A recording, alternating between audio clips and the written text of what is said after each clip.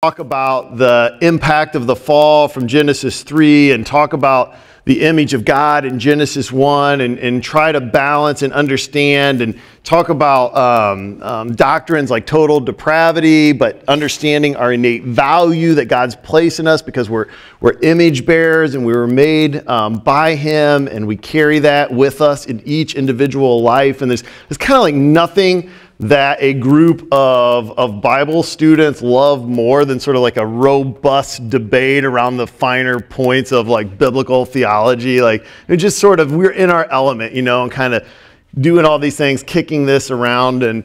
But what's interesting is in my nearly almost 20 years now of pastoral ministry, I've probably had less than a handful of conversations with adults or students on that very same topic.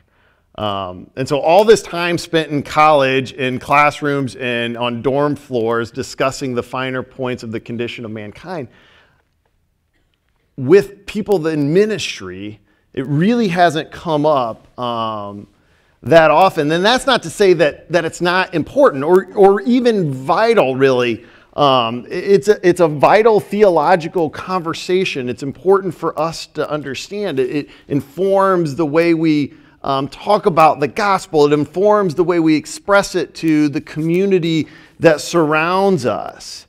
I believe it's absolutely critical, kind of a theological baseline that we need to have. And yet, kind of where the rubber meets the road, this doesn't seem to be the question in my experience that people are asking of me.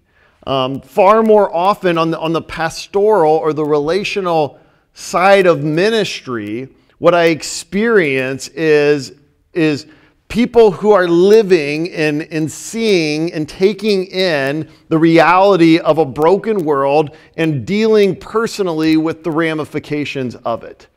So they're not wondering how this all balances out. What they're looking at and seeing and saying is clearly something isn't right, and how do we respond to it? What I encounter more than anything else is people asking the question why.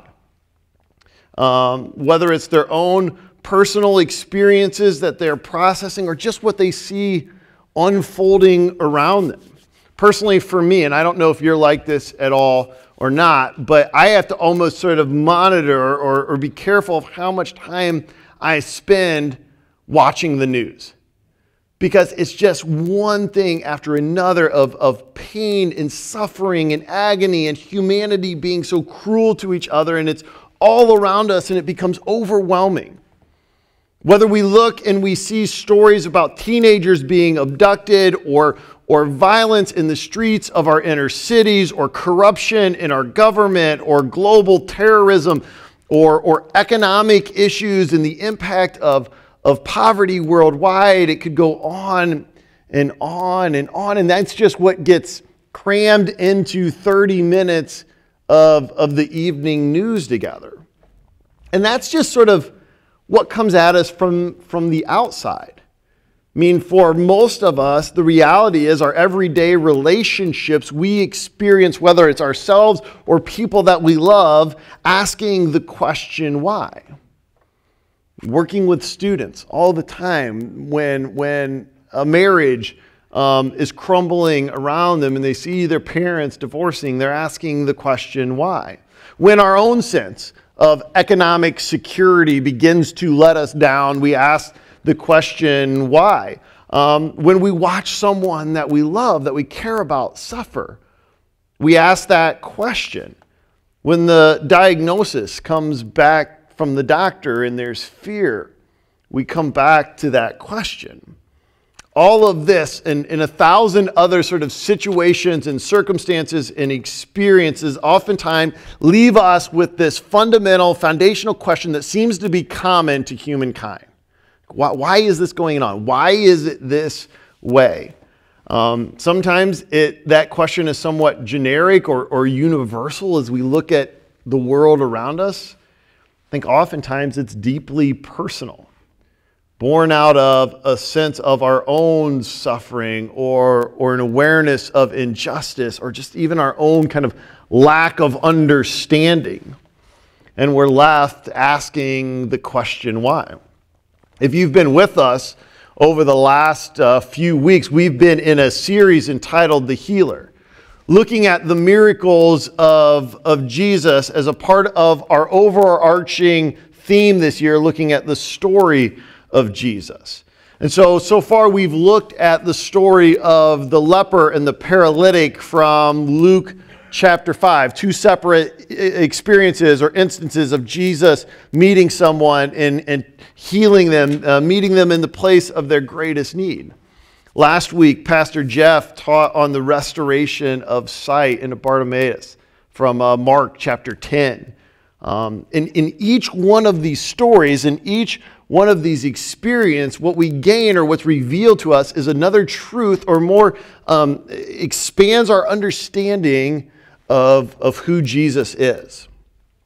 Today we're going to examine, I think, one of the perhaps maybe the most commonly known or most famous instances of Jesus performing a miracle in the New Testament. And one that clearly contains, interesting enough, this same question of why. This same question of why someone is experiencing pain, why suffering is a reality, why there is loss. It seems to be so part and parcel of our human condition. But in response to that, what we gain from this question of why is once again a fuller understanding of who Jesus is and what he is here to do. So together, let's look at the miracle of the raising of Lazarus in John chapter 11. If you would turn there with me, we're going to start in verse 1. We're going to kind of work our way through the majority of this chapter in the next several minutes together. This is John 11, verse 1. I'm going to read verse 1 through verse 11 here to start with. It says, "Now a certain man was ill, Lazarus of Bethany, the village of Mary and her sister Martha. It was Mary who anointed the Lord with ointment and wiped his feet with her hair, whose brother Lazarus was ill. So the sisters sent to him, saying, 'Lord, he whom you love is ill.' But when Jesus heard it, he said, 'This illness does not lead to death. It is for the glory of God, so that the Son of God may be glorified through it.' Now Jesus loved Martha and her sister Mary and Lazarus. And when he heard that Lazarus was ill, he stayed 2 days in the place where he was. After that," which is just, pausing there for a moment, that seems counterintuitive, right? He hears Lazarus is ill and he stays longer. "Then after that he said to the disciples, 'Let us go to Judea again.' The disciples said to him, 'Rabbi, the Jews were just now seeking to stone you, and are you going there again?' Jesus answered, 'Are there not 12 hours in a day? And anyone walks in the day, he does not stumble, because he sees the light of the world. But if anyone walks in the night, he stumbles, because the light is not in him.' After saying these things, he said to them, 'Our friend Lazarus has fallen asleep, but I will go and awake him.' The disciples said to him, 'Lord, if he's fallen asleep, he will recover.'" Let's pause there for a moment. I'm going to give a bit of a disclaimer here, because there's a lot of text that we're going to work our way through this evening. And so I am going to skip over some things that would be worth developing to kind of get in the whole general picture. But there's some stuff we're just not going to be able to hit on. But what I want to look at is this fuller understanding of who Jesus is. And what stands out to me in the text as we begin to experience this encounter with Mary and Martha is that it begins by a greater understanding of the purpose of Jesus. The purpose of Jesus. At the outset of this passage, it occurs to me that this encounter is somewhat different than most of the previous miracles that we've studied up to this point. Really different than most of the miracles that I can think of throughout the New Testament. Because the majority of the time when someone is coming to Jesus, they are coming to him as strangers, meaning that they don't have any previous relationship with Jesus.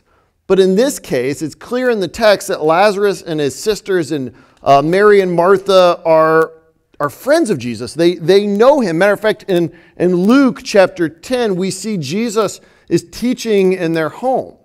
There's a whole story there that you'll remember where Mary is sitting at the feet of Jesus, listening to him teach, and Martha is busy preparing the dinner and being the gracious host, and Jesus sort of has to intercede in the bit of a sibling conflict.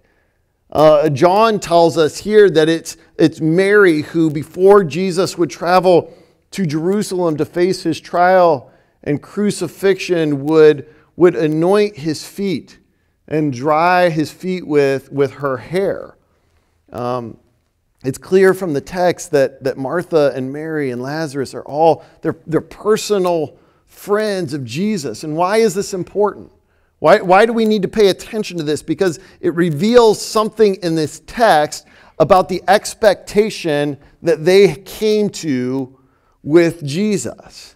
Because they're so close with Jesus, because they have been around him and his disciples, they would have either personally experienced or at the very least heard a great deal about the various miracles that Jesus had performed. They would know about his ability to heal other people. People were constantly coming to Jesus, bringing with them their sick and their blind and their paralyzed and the demon-possessed, and Jesus is meeting them in that place, and he'll touch them and heal them. They're seeing lives restored, incredible things. And these are all strangers.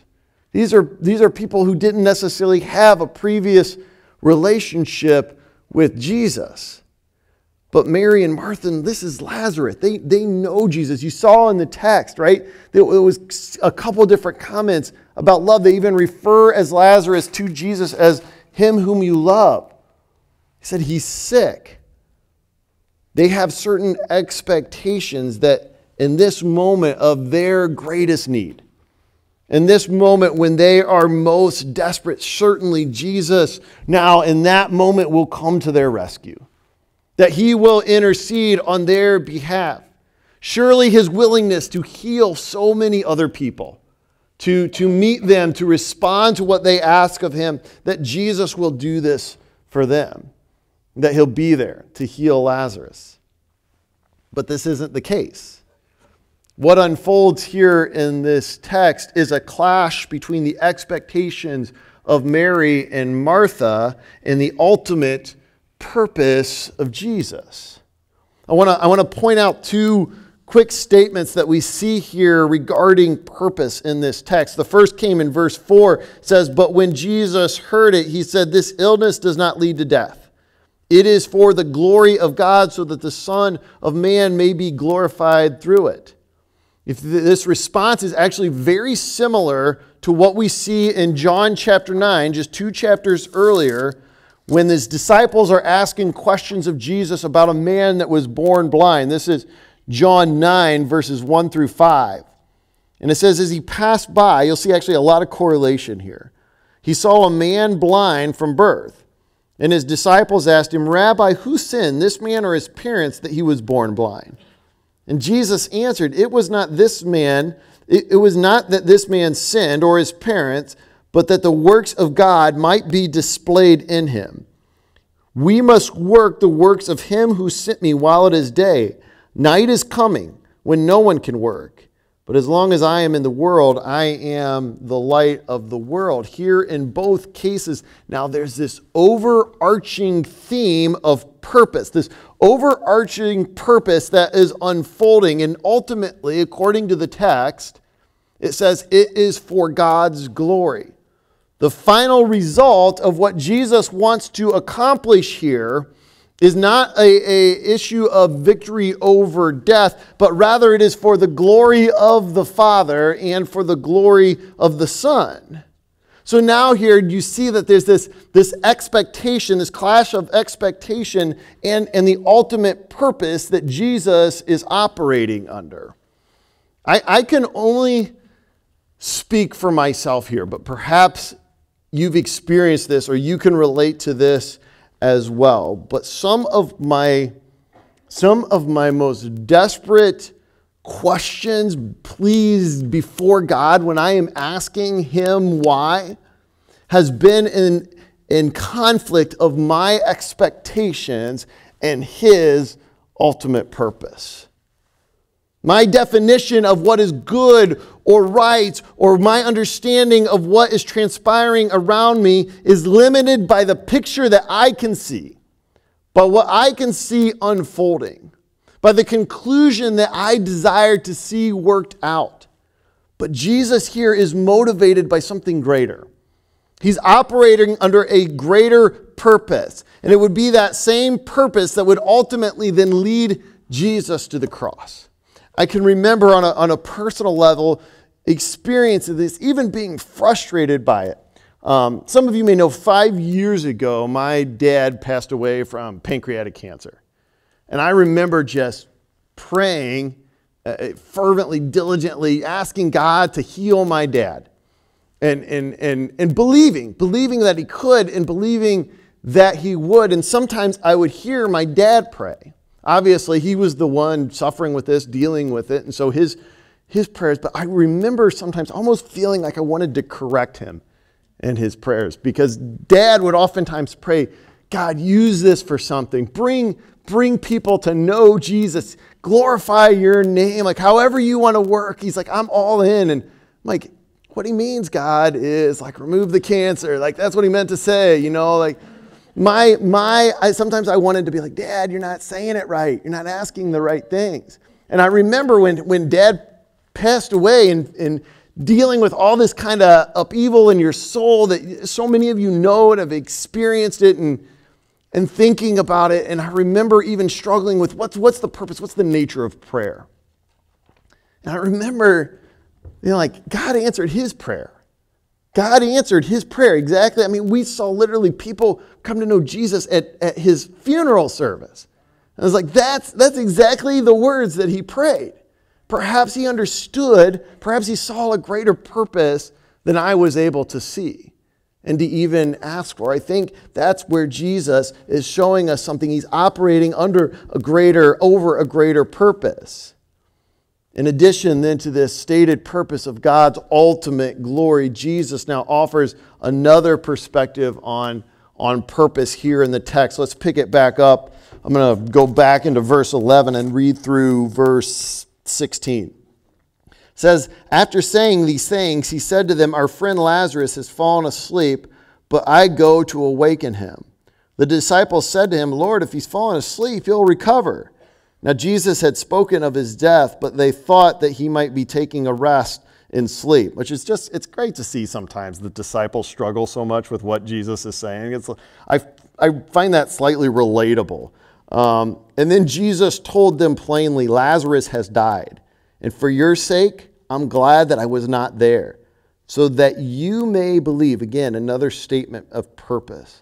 But let us go to him. So Thomas, called the twin, said to his fellow disciples, let us also go that we may die with him. Jesus here, again, offers another statement of purpose. In addition to revealing the glory of God, he's added this purpose of promoting the faith of his closest followers. Jesus says, I'm glad I was not there, so that you may believe. Jesus now is preparing his disciples. He's showing them something. He's building a faith in them. This encounter with Lazarus is about bringing glory to God and growing the faith of those who are following him. Jesus knows full well that his disciples are about to experience an enormous clash of their expectations with the ultimate purpose of God. They're about to experience the ultimate, pushed beyond their limits, beyond what they can bear. Jesus now is using this very specific purpose to glorify God, to grow the faith of those who will carry on the name of Jesus, who will preach the gospel. He continues on. He moves on in this work, and I think he does the same thing in our lives. I think he continues to work towards these purpose in his church and in us, his followers, his disciples, those that continue to carry on his purpose, his plan. Additionally, then, as the text goes on, we begin to see something about the identity of Jesus. The identity of Jesus. Back in verse 17 now. It says, "Now when Jesus came, he found that Lazarus had already been in the tomb 4 days. Bethany was near Jerusalem, about 2 miles off, and many of the Jews had come to Martha and Mary to console them concerning their brother. So when Martha heard that Jesus was coming, she went and met him, but Mary remained seated in the house. Martha said to Jesus, 'Lord, if you had been there,'" again, here's the why, "'my brother would not have died. But even now I know that whatever you ask from God, God will give you.' Jesus said to her, 'Your brother will rise again.' Martha says to him, 'I know that he will rise again in the resurrection on the last day.' And Jesus said to her, 'I am the resurrection and the life. Whoever believes in me, though he dies, yet shall he live, and everyone who lives and believes in me shall never die. Do you believe this?' She said to him, 'Yes, Lord. I believe that you are the Christ, the Son of God, who is coming into the world.'" After Jesus now delays his return to Bethany until after the time that Lazarus has passed away, he arrives on the scene. Martha comes running out to meet Jesus, and as she does, she brings with her her question, her why. "Lord, if you had been here, have you ever done that with God? Have you ever brought that question?" I know that I have. And this interaction between Jesus and Martha here is absolutely critical. And I love the way that Jesus responds to her. There's no harshness. He's not upset with Martha.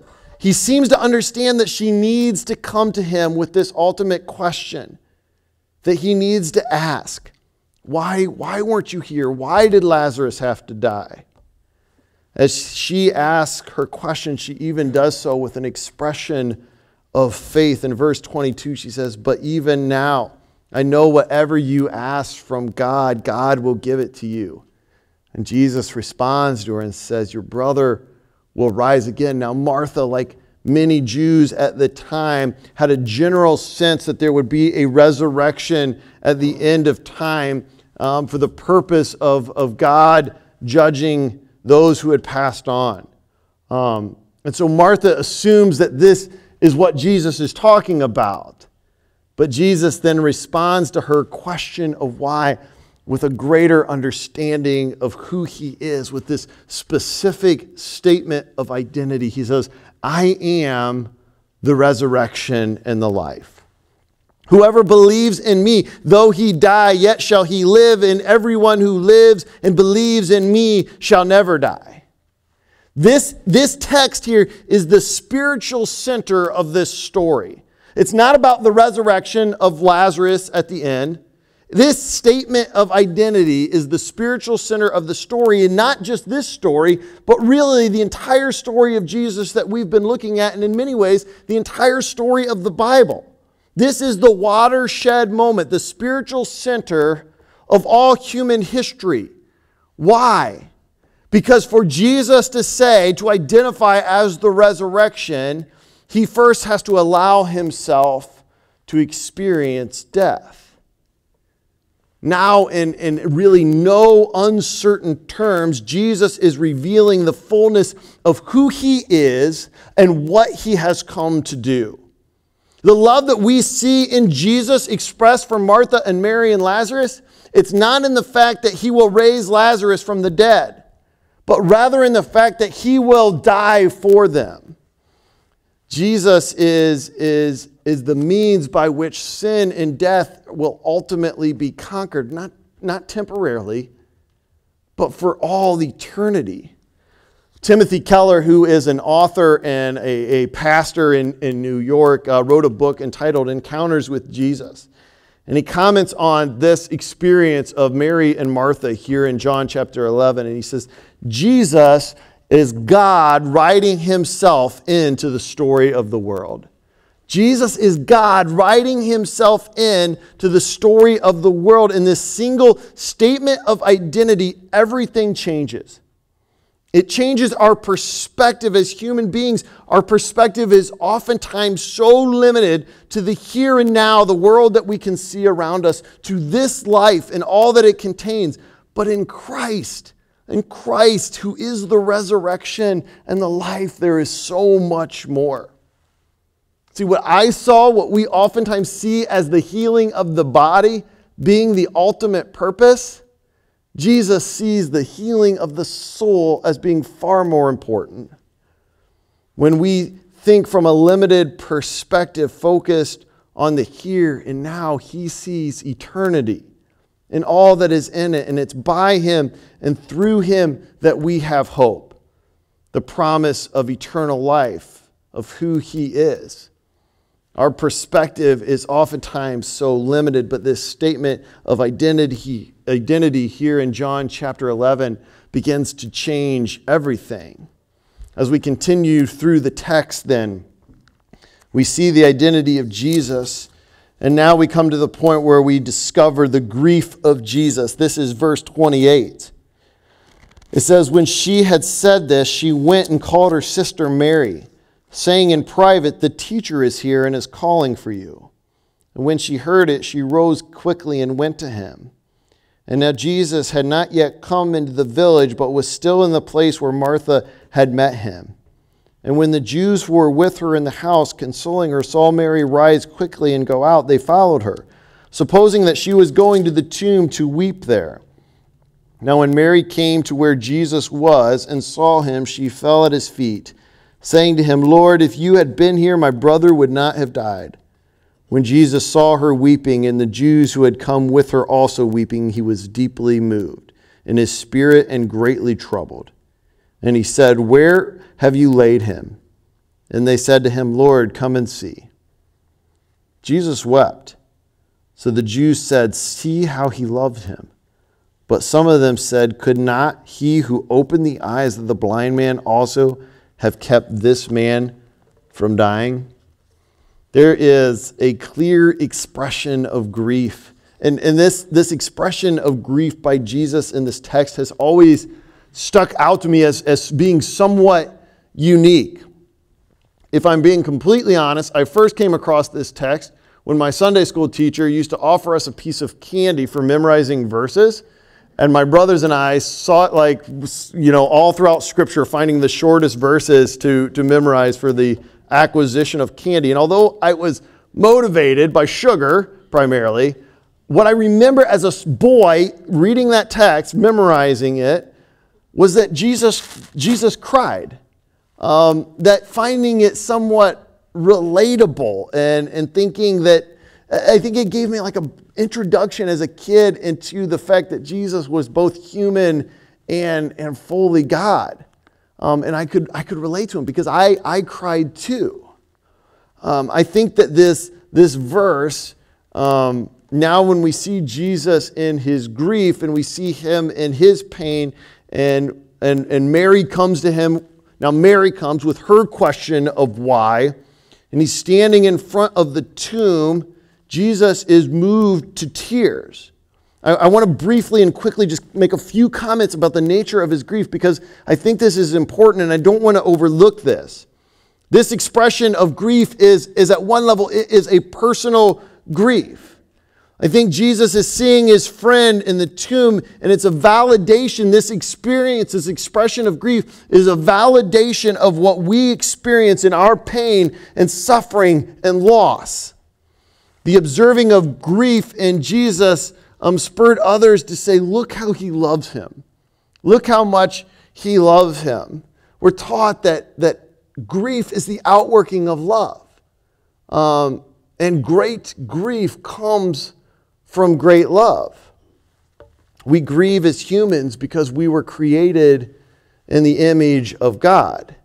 A God who loves, and as such, he is a God who grieves. Genesis chapter 6, right? God grieves when he sees the condition of the world, the sin and the evil running rampant through it. But I think beyond that, Jesus is also grieving over sin and brokenness and death. This is not what he intended. This is not what he created. Verse 33, it's translated, it says, he was deeply moved in his spirit and greatly troubled. Jesus here uses a word that is only found in this chapter of the book of John, and it's only used twice here. It's very difficult to translate. It kind of comes out as groaned in spirit, or actually physically kind of snorted like an angry horse. There's rage in that verse. Timothy Keller, who I mentioned earlier, says this. He says the correct translation of that word, or the most accurate, in his opinion, is bellowed with anger.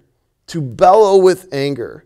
Keller writes, Jesus is absolutely furious.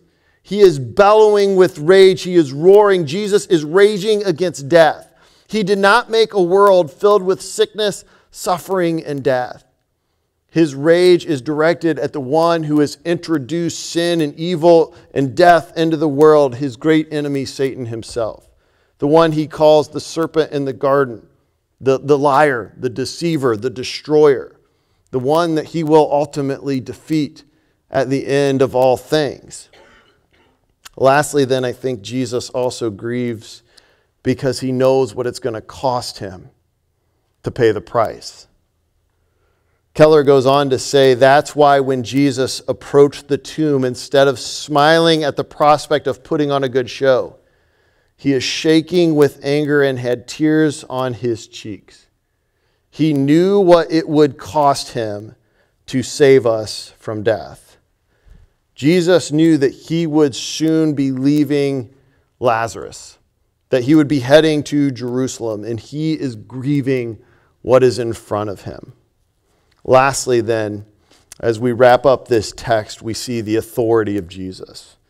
The authority of Jesus. In each of these instances, in each of these miracles we've studied, we've understood that it's not about the miracle itself, but rather what the miracle points to, or who the miracle points to.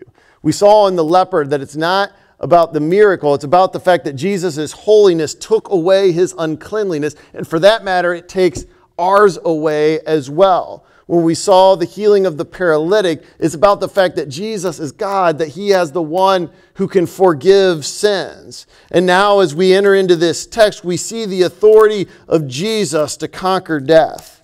In verse 38 now, it says, when Jesus, deeply moved again, this is the second use of that verb, came to the tomb, it was a cave, and a stone lay against it. Jesus said, take away the stone. Martha, the sister of the dead man, said to him, Lord, by this time there will be an odor, for he's been dead 4 days. Jesus said to her, did I not tell you that if you believe, you would see the glory of God? So they took away the stone. And Jesus lifted up his eyes and said, Father, I thank you that you have heard me. And I know that you always hear me, but I said this on account of the people standing around, that they may believe that you sent me. When he said these things, he cried out with a loud voice, Lazarus, come out. The man who had died came out, his hands and feet bound with linen strips and his face wrapped with cloth. And Jesus said to them, unbind him and let him go. Now here in the text, we see the why behind this miracle. Why Jesus waited, this greater purpose. Why Jesus ultimately came into the world. Why he would ultimately go to the cross and conquer death. That they may believe that you sent me. When he said these things, he spoke to Lazarus. He cried out in a loud voice and he said, Lazarus, come out. To picture this, we have to let go of the image of Jesus that we had in Sunday school where Jesus is sitting peacefully, sort of petting a lamb. This Jesus now is roaring with anger. He is bellowing with rage. This is Jesus crying out against all the sin and death in the world. This is Jesus bellowing against a child being taken from their home, against senseless violence unfolding in our streets, against the sort of poverty that would force a mother to choose which child she is going to feed, against the sort of terrorism and wars that are raging in our world. This is Jesus bellowing against cancer and car wrecks and alcoholism and porn addiction and domestic violence. This is Jesus bellowing out against my own sin because he would ultimately pay the price. He would carry that for me. This is Jesus who knows that in order to be the resurrection, he would first have to suffer the cross. With all the authority of God, Jesus declares in a loud voice that death would not have victory. And he commands Lazarus, and he says, "Lazarus, come out." Once again, Jesus gives us a fuller sense of who he is. Mary and Martha came to Jesus with the question, why? And the answer they received came in a greater understanding of his purpose, his identity, the grief that he carried, and the authority that was his. And once again, he does so that they may believe that you sent me. Would you pray with me? Father, we need you. Lord, we recognize that we need you to intersect, to intercede. That we need to understand the fullness of who you are, to meet us in the place of our greatest need, and with authority declare that you have victory. That you are the one who has overcome death. You've overcome sin. And in you there is wholeness once again. Lord, thank you for suffering all things so that we might have life in you. It's your name we pray. Amen.